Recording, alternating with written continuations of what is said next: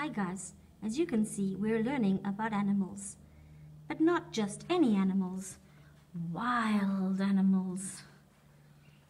Seals, zebra, leopard, giraffe, lions, cheetahs, buffaloes, kangaroos, polar bears, elephants, warthogs, hedgehogs, hippos, bats, anteaters, buck, walrus, hippos, monkeys, horses, whales, platypus, and a whole lot more.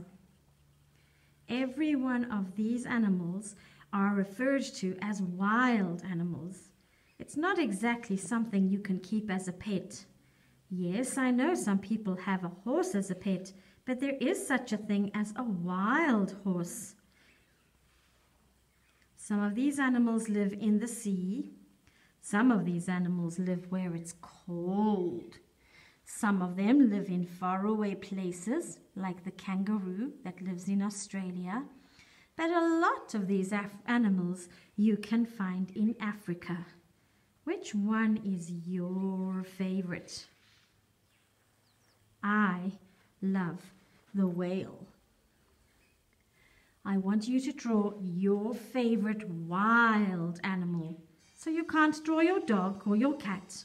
It has to be a wild animal, something that you would not normally keep as a pet. There are activity pages in your workbook about animals. Watch the videos that I've used in the link and finish those pages if you've not already done so. I need to see your picture of your animal. One of the most important things to remember is that all animals need water. No matter what they are or where they live, all animals need water.